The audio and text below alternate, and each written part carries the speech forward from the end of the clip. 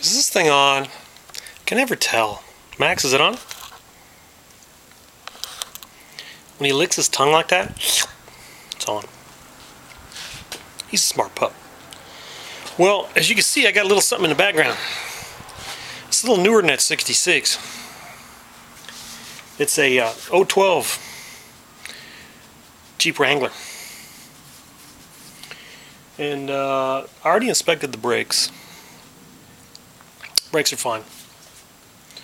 But I got an oil change on her now. And let's get right to it.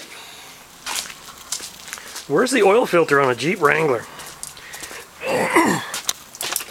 Well, in order to find the oil filter, first you got to remove this. It's like that. Pull straight up and out. Oil filter's right there. Yay! Right on top of the engine. And you notice the alternator's on backwards. That kind of reminiscent of Saab. Saab used to do some pretty crazy stuff. Anyway, 15/16 like that.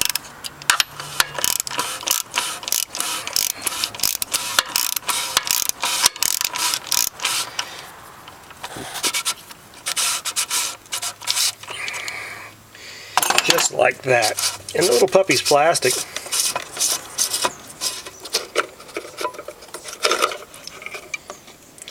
She's plastic. Just like that. Piece of cake. Now what do you got to do? Now what do we do? We will take it over here to the oil filter draining department.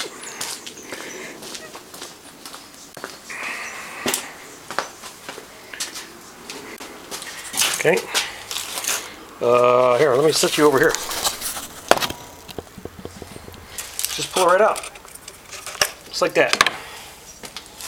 Just like that. Filter, there's the cap.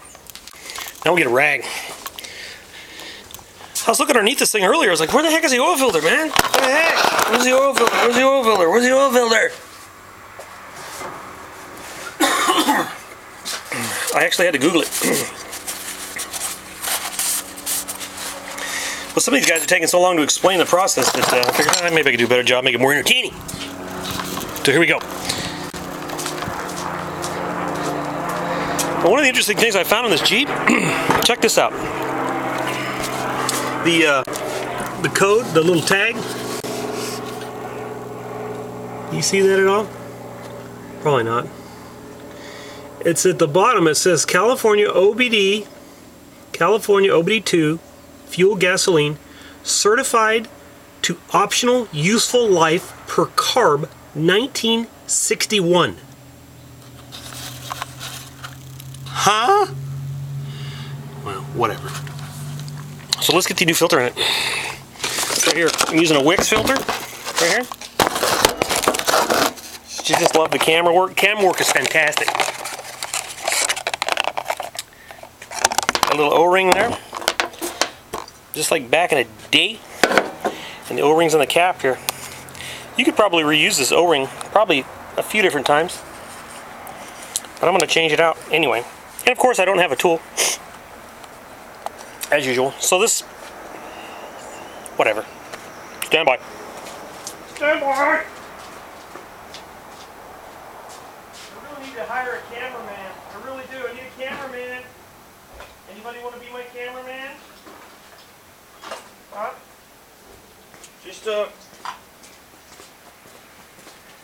Just show up here and be my cameraman. You don't need an application or nothing. It doesn't pay anything other than being able to hang out with me and Max. And there you go. Alright, so we're going to put the new O-ring on there, like such. And we will take and pop that in there like that. Now my hands are all greasy, so I can't see the camera. Great. Just great. Alright, here we go. Let's reinstall. Oil filter. Just like that. Now, according to my parts store, this little pup takes 6 quarts of oil.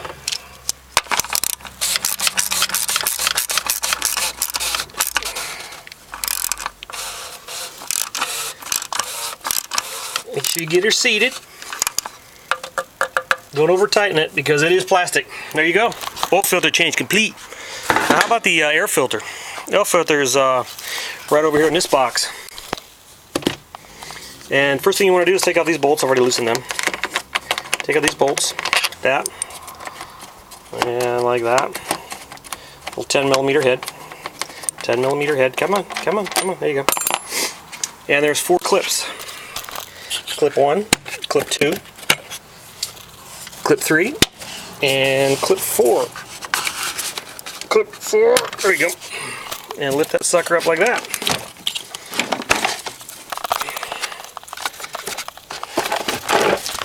There's your filter right there. She's a pretty dirty little bug. And there's our new Wix filter.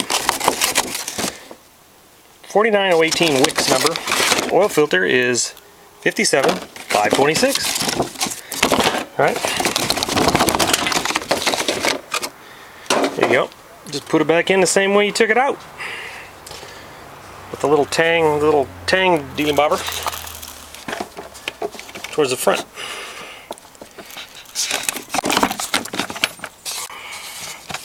There you go. Clip 1, clip 2, clip 3, and I don't think I'll be able to do it one-handed. Max, help me. Help me, Max. There you go. Clip 4. Oil and filter changes in what, less than 2 minutes? 4 minutes? 12 minutes? I don't know.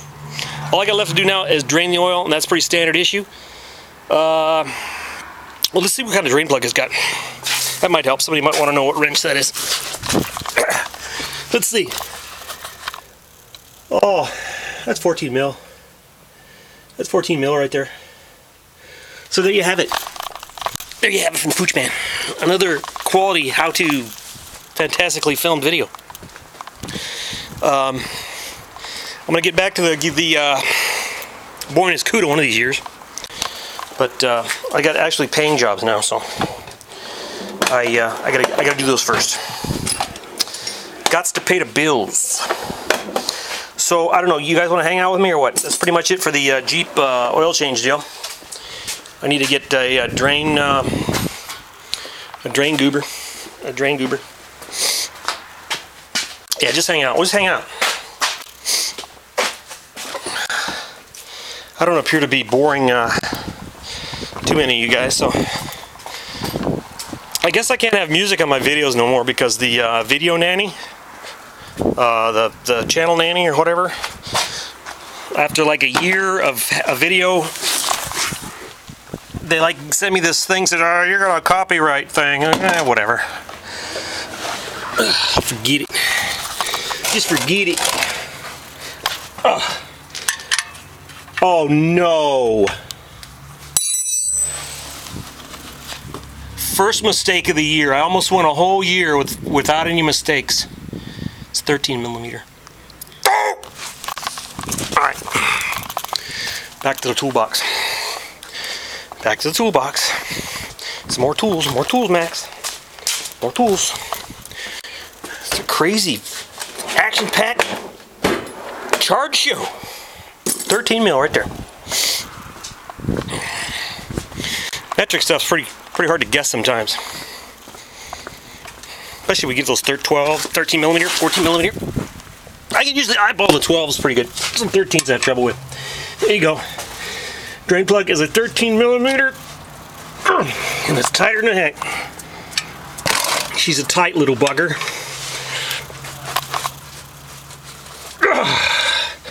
You gotta be kidding me, man. And I'm gonna have to get... I'm gonna have to get medieval on this thing. Okay. Oh, wow. That thing was tight. No, John, I'm over with John. Uh-oh. Back here looking at him. He's underneath the... Sounds like I got a guest. Sounds like I got a guest. And I gotta go over and fix my guest light. He's a ballast. Alright, I guess I'm gonna cut it short while my oil drains. See ya, people. Bye-bye.